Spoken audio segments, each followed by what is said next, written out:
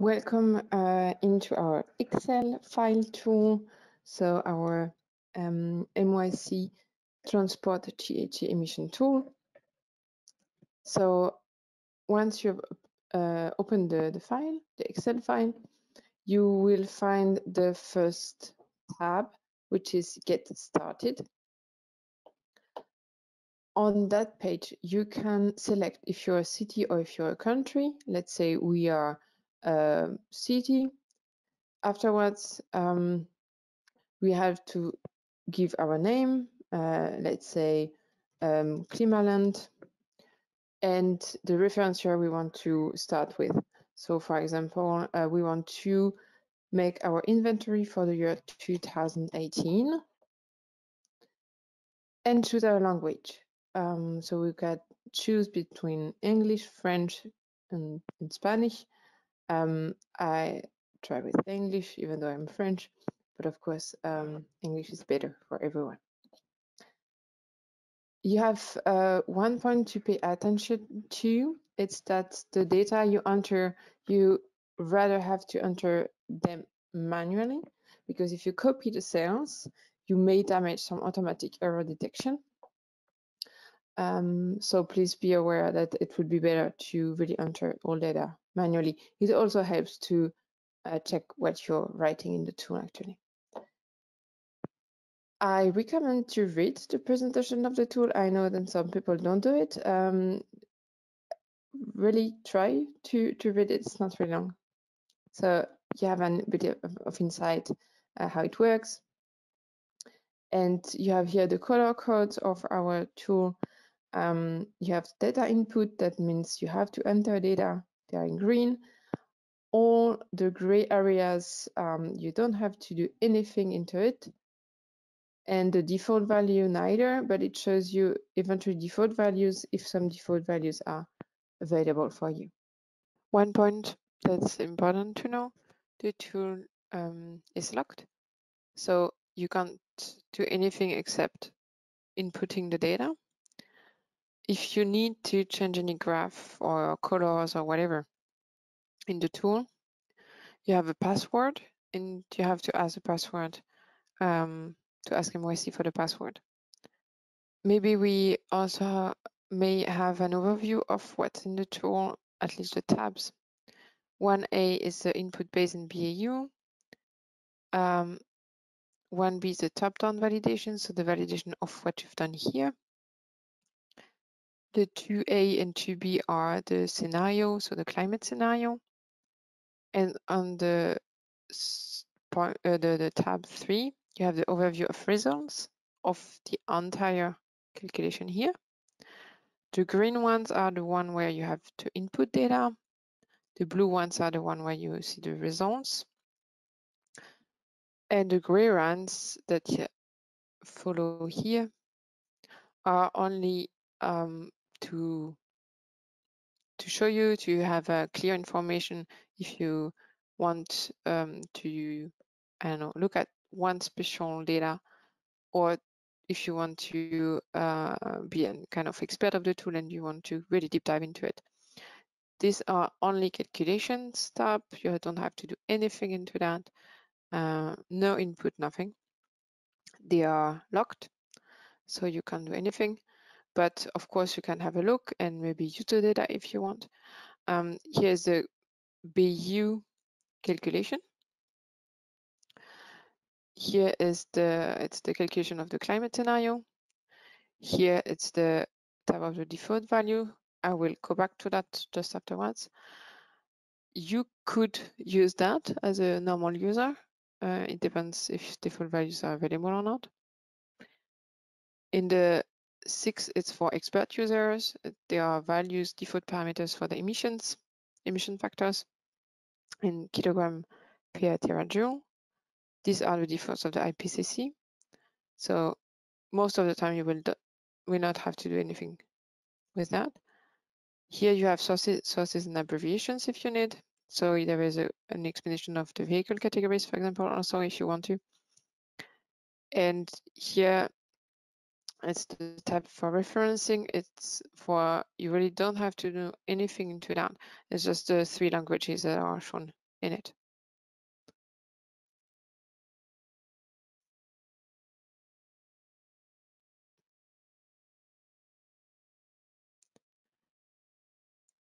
Concerning the default values, so I'll make a quick explanation.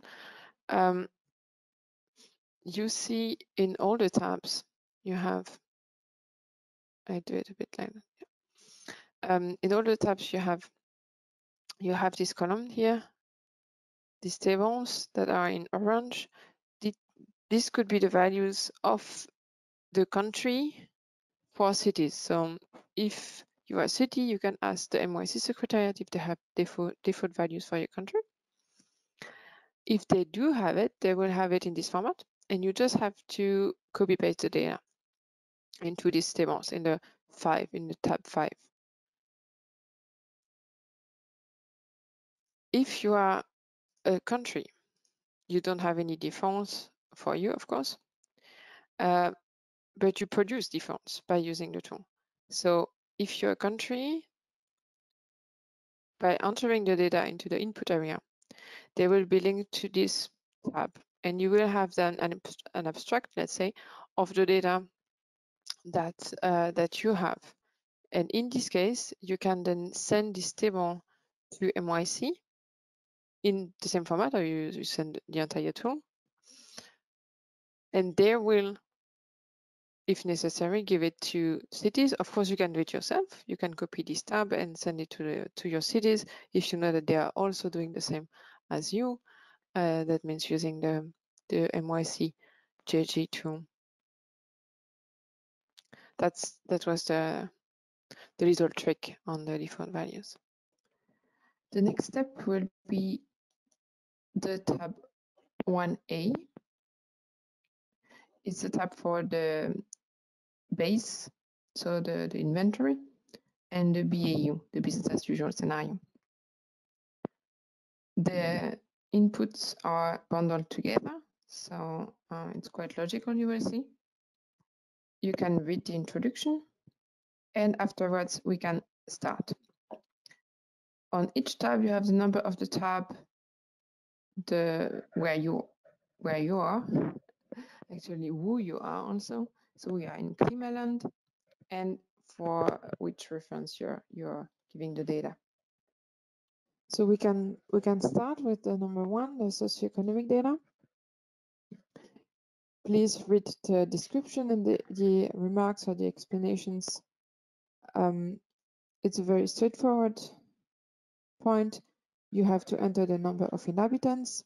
So I will enter data with you to show how the tool is working. These are all the me data, but realistic ones.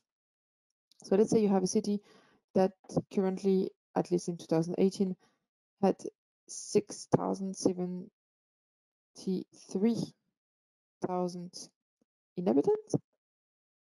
2018-2020, in the period, we expect a growth of 2.5% of the population, according to the projections. You expect, let's say, 1.5 for the rest of the periods.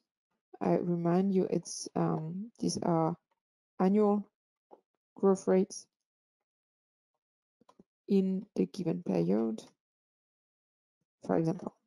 And we want to have the GDP. For a city, it's maybe a bit difficult to calculate. For a country, it's quite straightforward. It's good if you have the data. If you don't have it, it's not a catastrophe. So in our case, we know that our city have a GDP of $44 billion, and we expect growth. So at the beginning, it was not so much of a growth, let's say, because of the corona consequences, and we are going a bit better on 1%, and we expect in the future to grow until 3% annual growth rate for the GDP. That's for the first point. Afterwards, we go to the second point, the vehicle kilometers traveled. For this point, the vehicle kilometers traveled, you have to enter the VKT, so the vehicle kilometer, in million kilometer per year. That's the first option.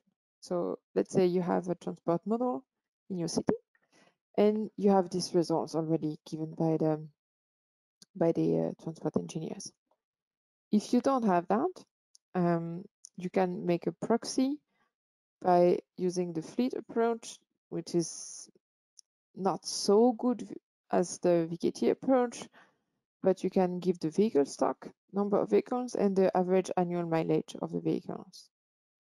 The point is that you will just have the mileage, let's say, of the inhabitants or the people that are registered in your city, but you will not have the kilometers of the vehicles going through your city or paneling. So you will have to pay very much attention that we are in a territorial approach and try as much as possible to correct this data, the annual mileage per vehicle, so that you really have all the kilometers within the territory of your city or country. In our case, as let's say we have a transport model, and we know actually how many kilometers are driven in our city, we can enter some data. So NMT, they are non-motorized transportation, so it includes pedestrians and bikes. Let's say we have around 1,500 million kilometers per year. Private car, we have 3,842. And I go through the list and I ask myself, do I have them? If I have, I enter the data. For example, we don't have motorcycle taxi, but we have minibus. We also have buses. This data, you can get it from your operator. Urban train, we have that too. Metro, we have that too. But we, for example, don't have any BRT or long distance train. And on the freight side, we have light commercial vehicle, as well as solo trucks and articulated truck. We don't have any freight. You can see that it's this part went green. That means you can enter now your annual growth of mileage in the same way as above, growth per year. Let's say we expect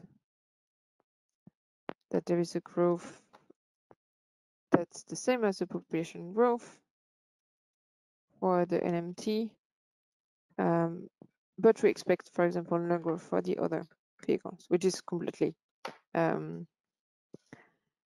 unrealistic. But it just to shorten a bit the explanation. So for each of your vehicle modes, you have to say what is the expected growth of the mileage annually. You can use the two approaches. If you don't have the data in the right format, you can use the vehicle stock proxy.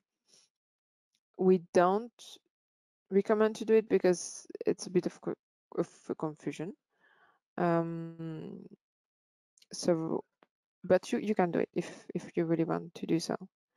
It works in the same way. You enter here your fleet.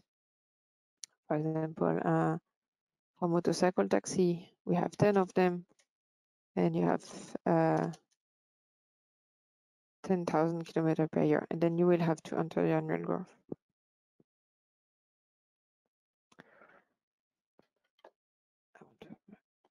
Exactly. So here you can see the results. What's the mileage you have in the different reference years. After that, you can go to point 3, which is load, occupancy, and average trip length. For the average occupancy and load, it's quite straightforward. These are, I remind you, for the present time. So let's say we have 1.8% per car, individual taxi 1. We don't count the driver. Motorcycle 1. There are in some countries it's quite there are more than 1 person on a motorcycle. Minibus 5, let's say, buses on average 20. So you have to build averages for your entire fleet, of course, based on the data of your operator. Same thing for urban train or metro. And for trucks, you have to give the tons per vehicle. That's sometimes a bit tricky to find. You may have to do some calculations to try to find an average. These are most of the time kind of proxies. It's quite difficult to be very, very precise on this data, except if you're very advanced in your data gathering. And finally, you have to give the BAU trip length. That means this trip length will be used afterwards. We don't change it. It will be used for the calculation of the scenario. So it doesn't play any role for the inventory, but it plays a role for the scenario to calculate the shift option. So it's really good that you enter that for your city, especially because it's very different from one city to another. So in our case, we have, for example, 15 kilometers per trip on average for cars, 6 for taxis, motorcycle. Of course, you just have to enter the average trip length for the transport modes you have or you will have. So if you build a BRT, for example, you should enter also the average trip here. We are not expecting any BRT in our scenario. And then we have the 3.2. That's vehicle kilometers traveled breakdown by fuel type.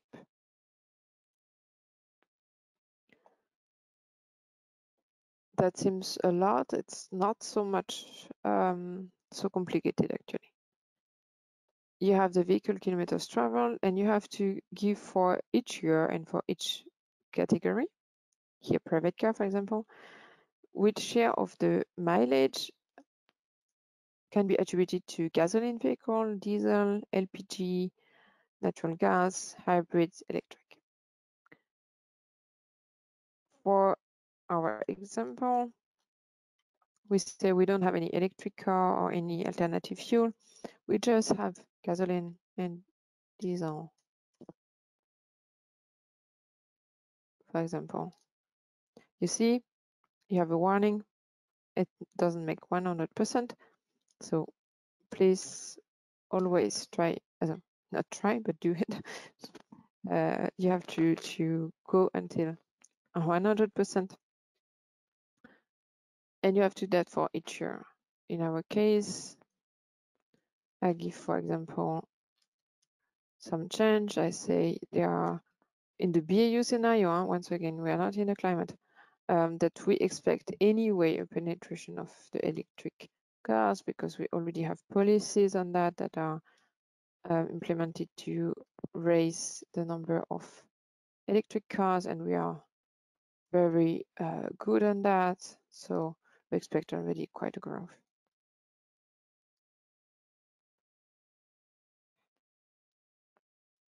Yeah, so you have 100% here. You have to do that for each of the vehicles, and you really have to, because if you don't do it, there is no calculation. So you have to take the time to do that. It will help you also to see, to, let's say, reflect on the data you have, to ask you, is it realistic what I'm writing? You can give the source at the end of the document to be sure everybody can understand where it's coming from.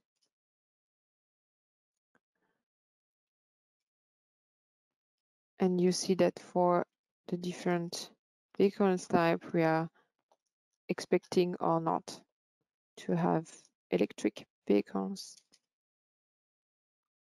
For motorcycle, we are expecting afterwards because we don't have policies for the moment, but we know it will be growing also in a very steep way because we know that the big producer of motorcycle in our country is planning to have new models for electric motorcycles, for example.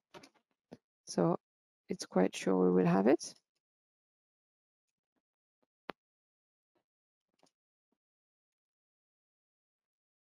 Same for minibuses. Our operator is already planning to have these vehicles. They are already into their business as usual plan. So we integrate them too.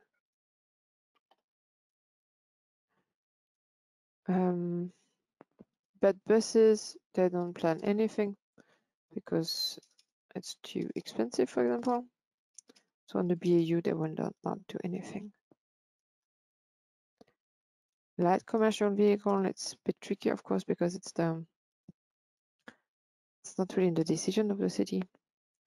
So in our scenario, we say actually it stays the same. We don't expect any change.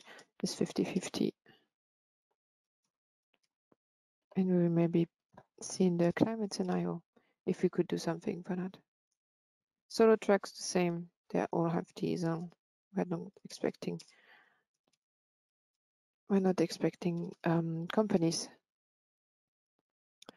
to do any investments without incentives.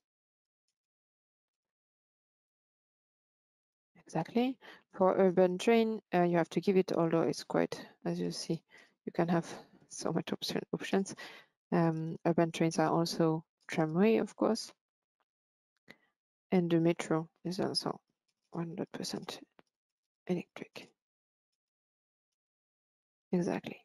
Long distance train and freight, you can have both diesel or electrics. Then, if you have it, you can enter the percentage of mileage for them. We are going now to the 3.3, average energy of fuel consumption for the different vehicle type. So in this case, you also have to enter the data, because if we don't have any consumption, there will be no emission, of course. So for all the different vehicles, but also fuel that you gave, for example, here we have gasoline, diesel, electric, we have to enter data for this. You are in liter per 100 kilometer as unit. For gas, you have in kilogram, and electric kilowatt hour. For each of them, of course, you have to enter the BAU projection, how you expect what's the efficiency. So you expect, for example, let's say 0.5. There's a reduction per year of 0.5% of the fuel consumption for your vehicle, because they are improving most of the time thanks to the renewal of the fleet, and new cars are consuming less, except if you buy only SUVs. In this case, it will not improve. So you have to calculate that based on your fleet. And let's say we don't expect any improvement in the electric cars. So of course, minus means improvement. If you put it without, that will means you consume more than before. As you see, we are going to 6 to 5.9, 9, 5.8, and so on and so on. Let's enter then fuel consumption for all our vehicles and fuels. So as usual, It's quite often this that, for example, private car does not consume the same as taxis. Sometimes it's the contrary. Taxis are consuming less because they have better cars. You just have to do some survey or try to get the data from some experts or studies. You really have to use all sources you may have to find it as much as possible as average for your fleet. Here we don't have PRT, very light commercial vehicle neither. We have LCVs. Of course, they are consuming a bit more because they are bigger vehicles. Trucks are of course consuming much more.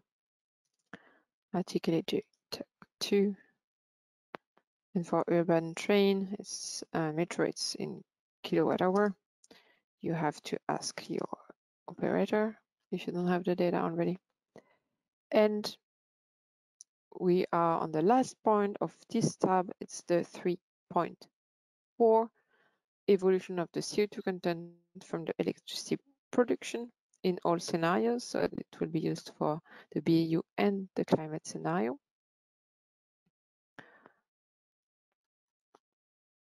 Let's say in our city we have 500 grams CO2 per kilowatt hour.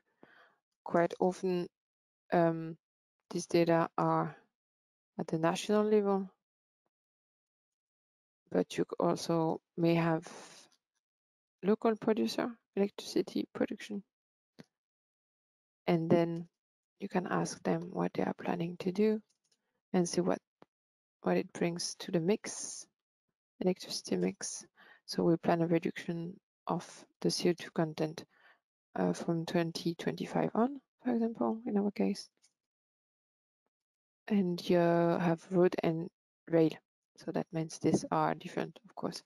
Can be that your train operator is also producing or using special electricity just for their train. You're at the end of the first tab. Congrats.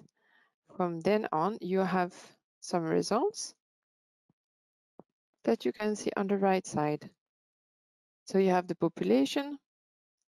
You see we start with almost 700,000. The GDP. You have here your VKT detailed by vehicle type. Your model split for passengers. So you can see this that the buses are quite used in our city, but in PKM, be aware, we are not in kilometer. So that means there are a lot of people in our buses and they're running already quite good. The freight, so we can see that actually we have quite a lot of articulated truck. Maybe we have a highway or some big highways that are going through our city. And you have finally the emissions. So 2018, the emissions are going down because of already in the BAU, because of, for example, our electromobility policies, and because of a bit of an improvement of our fuel consumption. So it's already a good path that we have, but we want to improve that.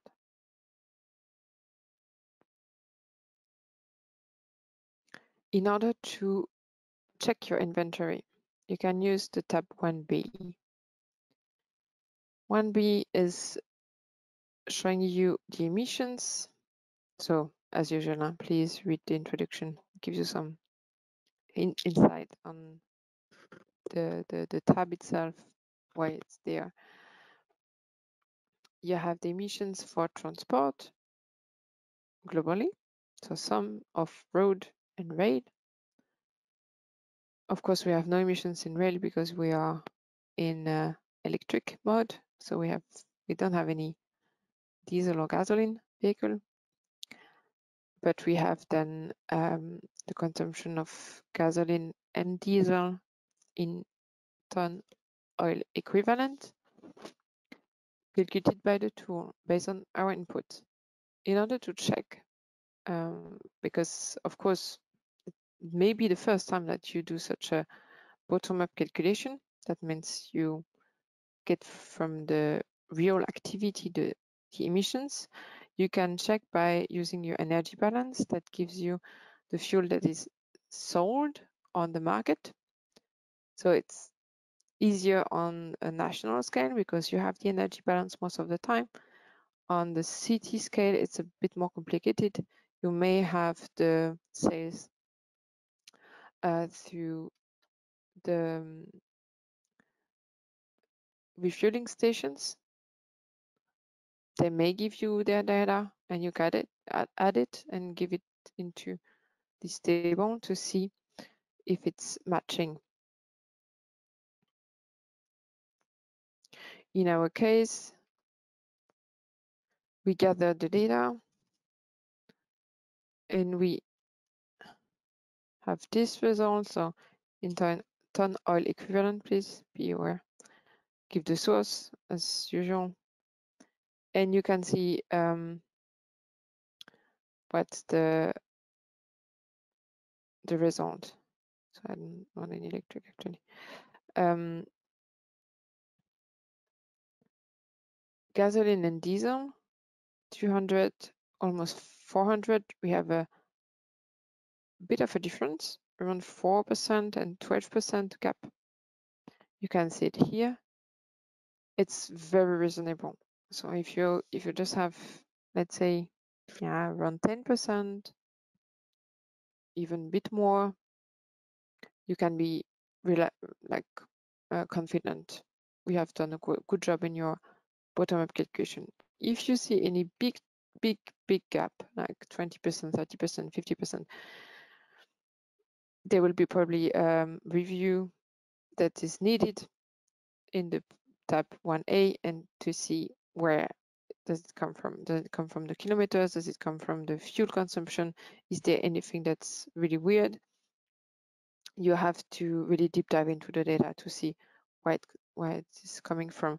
In some countries, there is a very big black market, which may be an explanation for a gap. But before studying this question, I would rather go into the data and check the data. If you really see no other option, and that everything is very correct, it can be that you have a big black market, and then you may discuss with colleagues to try to find out if this is a reasonable explanation. And you're done. You're done with your inventory. You have the emissions. You have the fuel consumption of your city or your country. You know that you will already be reducing your emissions, but you want to know if you could do better with a climate scenario.